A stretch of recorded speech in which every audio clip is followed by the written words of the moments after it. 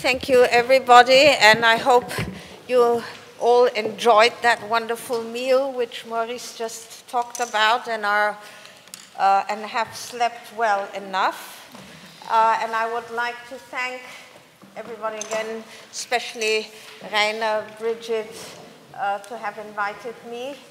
And as I'm not a political scientist, I come from a very different approach. I'm actually a sociolinguist and discourse analyst. And in that way, I was given the topic of culture. Now, culture is, of course, a huge topic. Everything and nothing belongs into culture.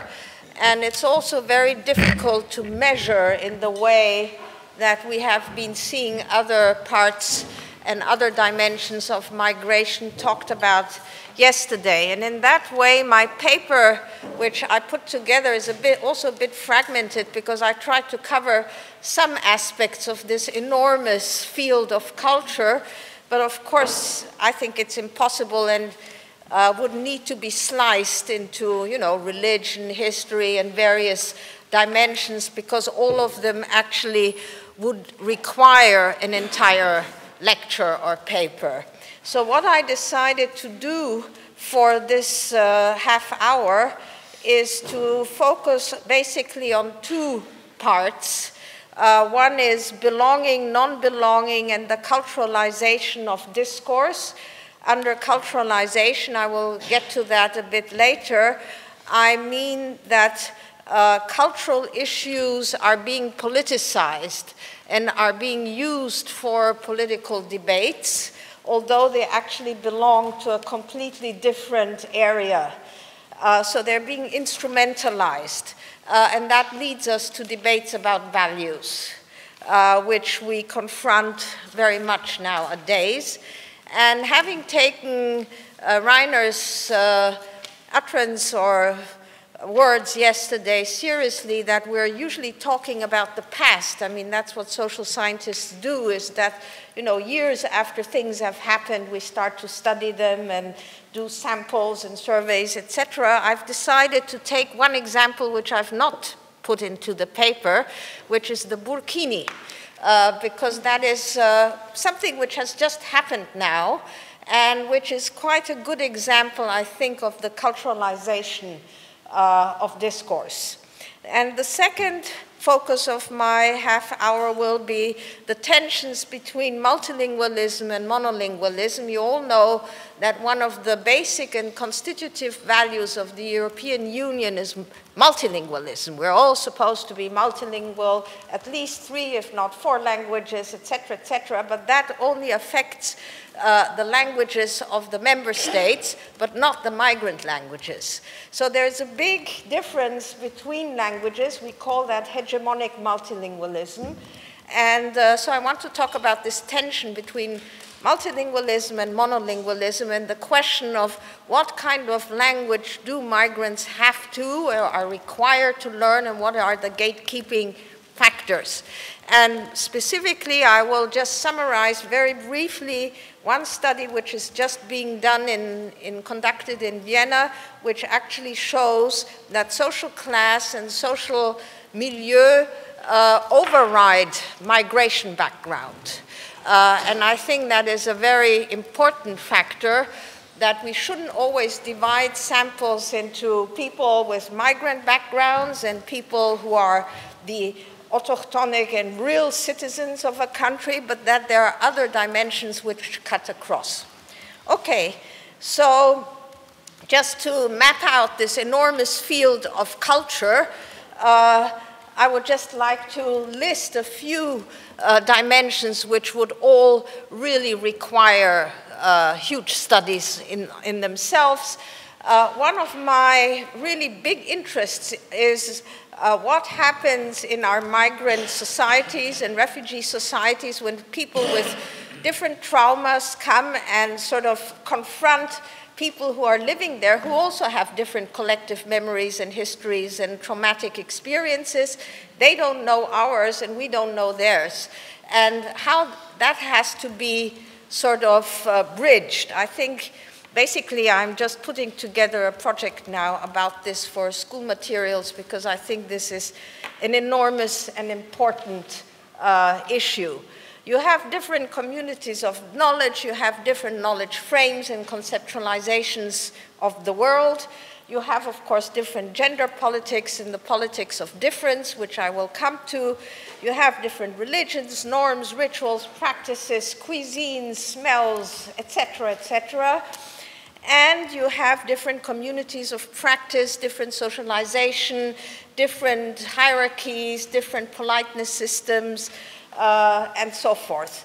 So all of that falls under culture, and of course I cannot touch on all of that, but my basic claim is that integration is much more than language competence. So the focus of all our societies now on they have to learn German, English, French, and they don't really want to learn German, English, French is sort of one tiny aspect, again, of the culturalization of discourse. And what I would like to emphasize is a competence of plurality, and I will come back to that later on.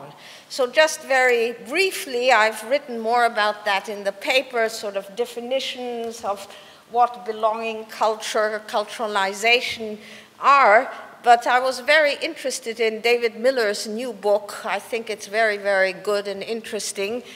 And I refer to it in the paper, Anna, and where he talks about the civic cultures. And basically what he does is he distinguishes between private cultures of immigrants and sort of the public culture of the society which they join.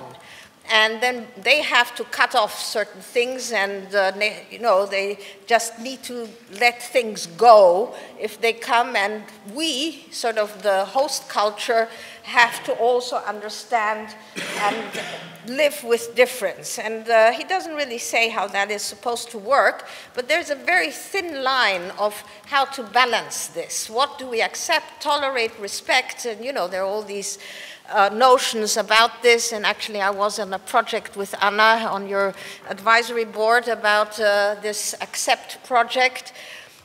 So there's a continuum, and of course the difference between public and private is also a very contested one from a feminist point of view. So, there's much to say, but still I think that this new book is, maps out the field in a very interesting way. On the other hand, we have the notion of belonging, which was also mentioned yesterday already, and that's more the emotional ties when you really feel accepted in a community, which is not about citizenship, but about really belonging and having ties and feeling that you're part of this society, which of course means that you can also participate and vote, etc. So citizenship is very important. And the third sort of approach, which Yilmaz and Soysal and others endorse, is very much that culture has become the dominant frame for political issues. So you don't talk about race anymore, you talk about culture. And it's about the culturalization. So these are the three concepts which kind of guide what I have been writing about.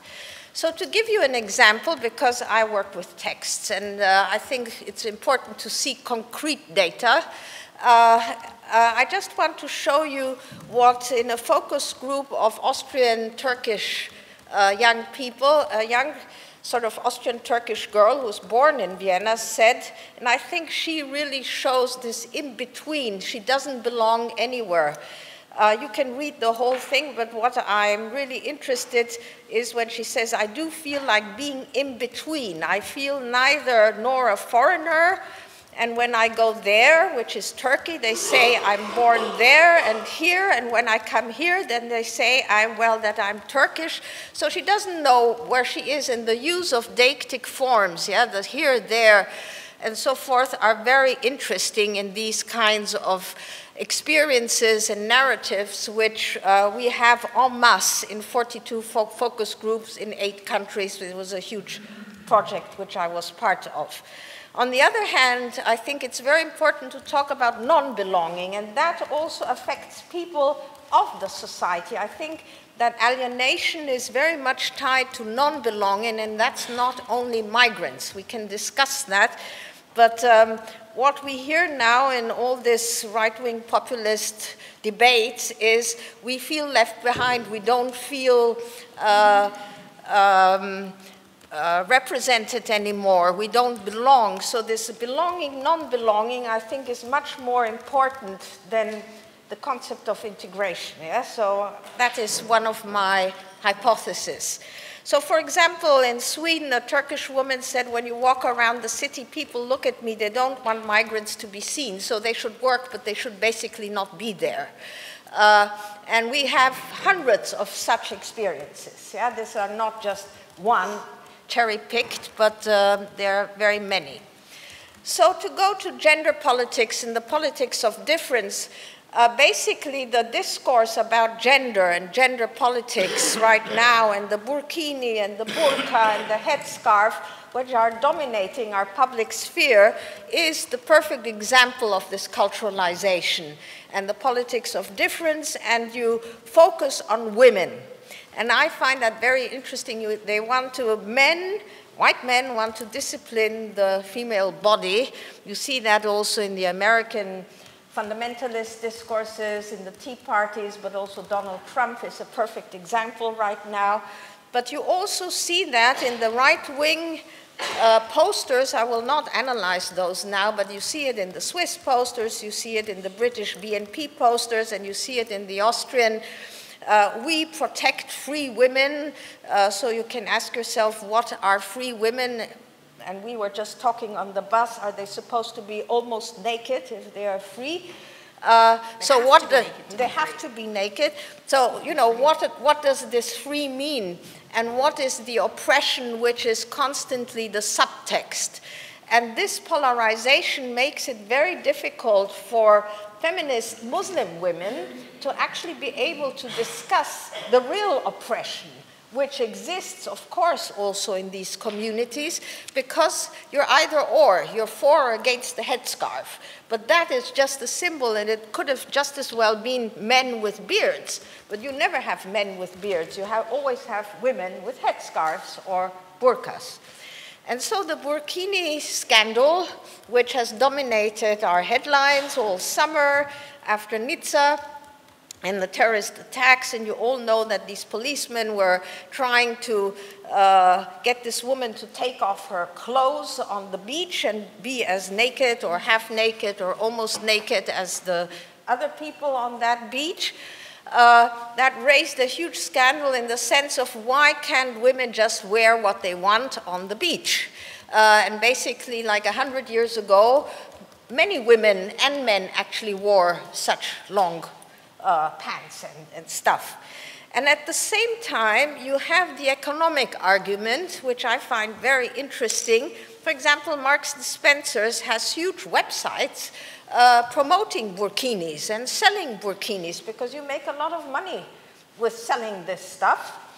And of course, you also have political announcements that for tourism, you should never forbid burkinis, because the Saudi Arabian women buy a lot of stuff. And we had a lot of interviews in the Austrian television from very nice touristic sites like Zell am See and Salzburg and so forth, where the hoteliers said, oh, please don't forbid the burqa, because we will lose all our customers. Now, of course, these are people who go away again. We were talking about that. They are tourists, but they're still in the city, and you see them. And they're also in the first district in Vienna, because Austria basically has about 30 women with burqa. So it's not really a big issue. But in the inner city in Vienna, you have many, many, because they come and shop.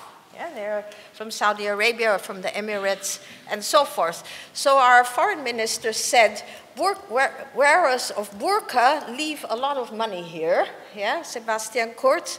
Or there are many op-eds from feminists who say, well, nobody cares if they are fully veiled, or as long as their husbands leave a lot of money here.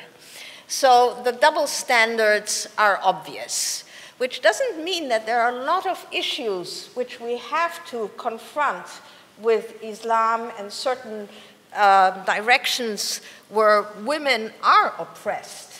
And I have a PhD student who's working about that, and she calls that sexual textual oppression. I think that is a very good notion for this, but not about talking about the burkini. Yeah, that's not really the interesting thing. So that leads me to one empirical study which we did in Austria now about the notion of non-willingness to integrate. And that has become a very important concept in the media and suddenly started, and we have looked in a huge corpus of media texts with the software, suddenly started in connection with schools and children in schools. So if Muslim children were absent, or female children were wearing headscarves, or boys were disrespecting female teachers, this was called the unwillingness to integrate and was seen as the first step to radicalization. And so, just to show you, when we analyzed this corpus, suddenly after Charlie Hebdo and the terrorist attacks in France beginning in January 2015, the use and the frequency of unwillingness to integrate went up like this. Before, that notion was only used by the far right. So suddenly this notion came into the mainstream and became normalized. And now everybody's talking about people who are not willing to integrate. So they don't want to learn the language, they don't want to go to the swimming classes. So it's all about culture. Yeah? And so that is why culture is so important in this debate and the culturalization of discourse. And so basically what we see is three kinds of integration right now. Integration through achievement, Leistung, that means, and that is basically what the Conservative Party is putting forward as a neoliberal concept. So if you achieve something, you are a success story, then you're allowed to stay. Yeah?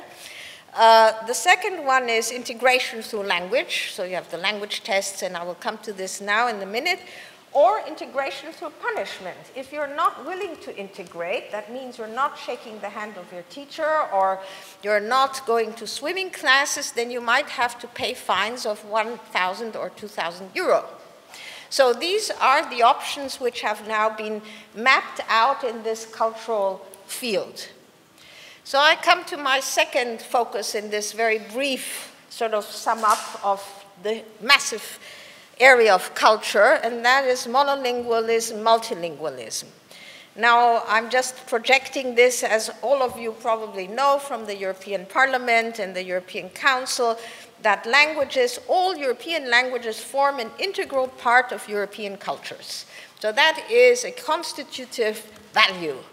Now that has changed a bit into skills. In the sort of neoliberal world, we're talking about linguistic skills, not anymore about languages, which you need to know if you want to succeed in entrepreneurial ways. But basically, we have the diversity of languages. So I just want to show you from another study about multilingualism. Unfortunately, you don't see the colors very well. A colleague of mine, Hans-Jürgen Krumm in Vienna, has let children draw themselves and color themselves where certain languages are situated in their body, because languages are part of your identity. They're enormously important. And you see that English, which is kind of this himbeer red, is sort of the arms, whereas Turkish is here, that's really the body, yeah, and you see that different parts of the body are assigned to different languages.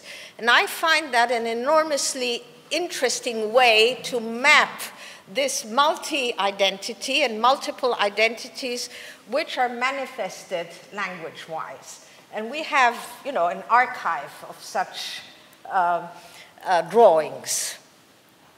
I'm showing that to show you different methodologies as well from the purely quantitative. So you probably all know that there's a common European framework of how languages are assessed. We have 6 levels from A1 to C2. I'm not going to go into that. Each country has a different language profile, and the linguistic tests for citizenship and in Austria and other countries also for entering the country at all, you have to know A1, for example. There were huge debates in various countries about that. Sweden is still the only country which doesn't want that. Otherwise, all countries have some combination of ABC, yeah? And it has also changed a lot over the years, and I elaborate that in my paper. There are very interesting studies from the Council of Europe about that.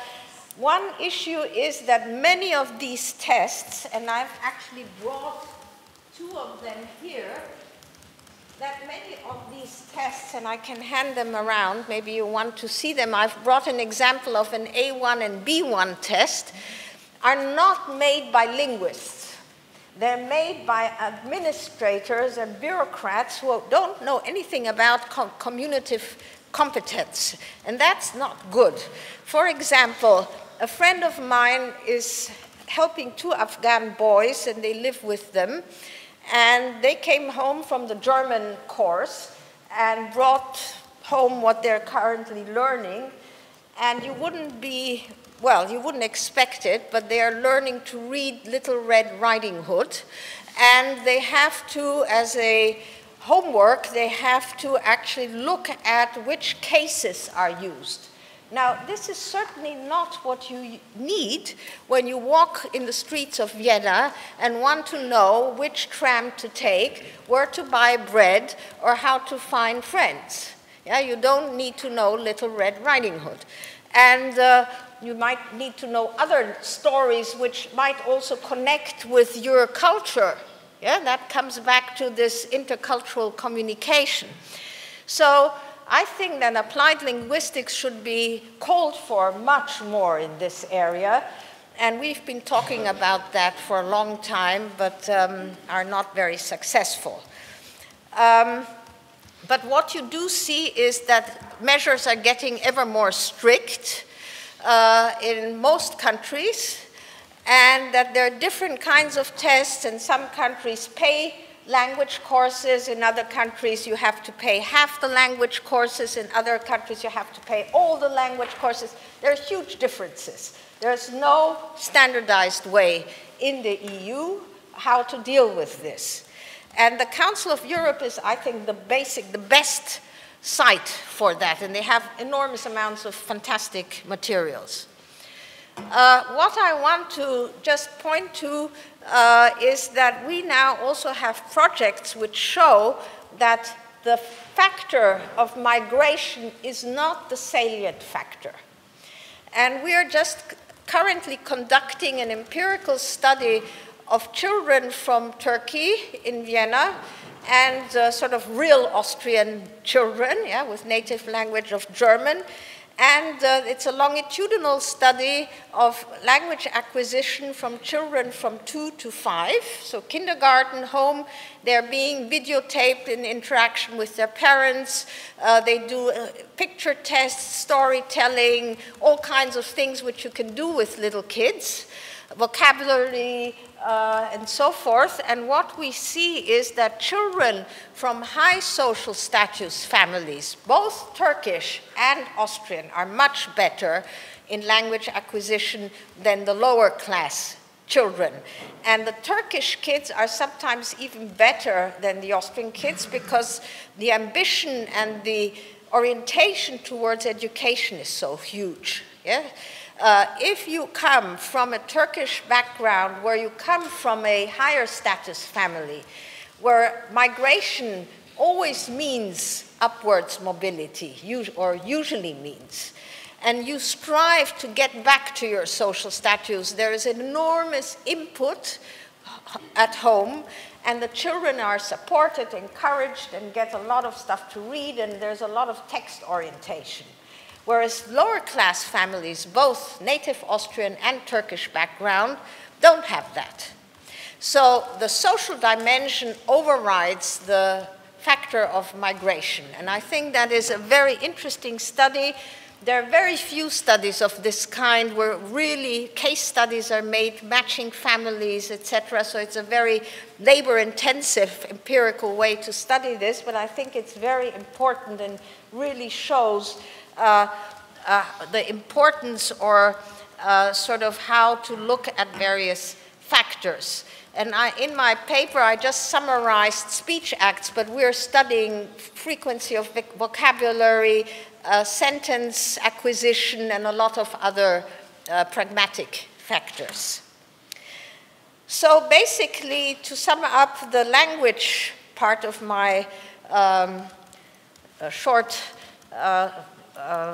talk here, the Council of Europe says there are 5 ways which migrants or refugees, or 5 options. They can decide to stay with their repertoire, the language repertoire and their culture as, you know, this massive thing. Yeah, thank you. That means we will have parallel societies. Yeah, so segregation. They would want to wish to change their repertoire, but they are not able to do that because they sit around, they have no money, they're not supported, they're not encouraged, and this is the group which should be targeted most. Then there are those who aim to functionally rearrange their repertoire, but still stay in this Turkish or Afghan or Syrian identity. But they are waiting to belong.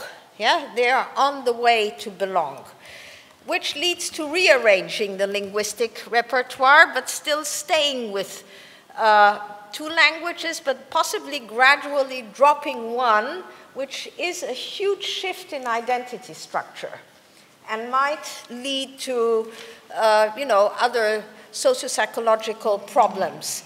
And sort of the ideal type is to rearrange the functional repertoire, but with 2 joint languages, or even more. Yeah? So that would be the ideal type which one should try to achieve. So just to end on a positive note, I wanted to tell you of a very interesting attempt which is now being practiced in Vienna, and that's the mobile intercultural teams called MIT, yeah, but not the university. And those teams, which consist of socio-psychologists, language teachers, therapists, social workers, and various other, important professions, come when they're called for, yeah, and they're mobile. So you might have a difficult case of 2 Syrian kids in a school. The teachers could say, we need this team to come, yeah, and they would come and stay and help and provide help and think about, on a case-for-case basis. Now, of course, again, this is costly, and of course, it's also, you don't have many of those, but probably from the cost-benefit structure, they are very effective. I think as final sentence, we have to be very patient. What I've tried to map out is the enormous complexity of this area of culture, and also how it is being instrumentalized for political aims, and to really achieve integration in the sense of a dialogue and of intercultural communication, of understanding each other, and also sort of dropping and leaving things behind, will take at least, as all experts say, 10 to 20 years. Thank you very much.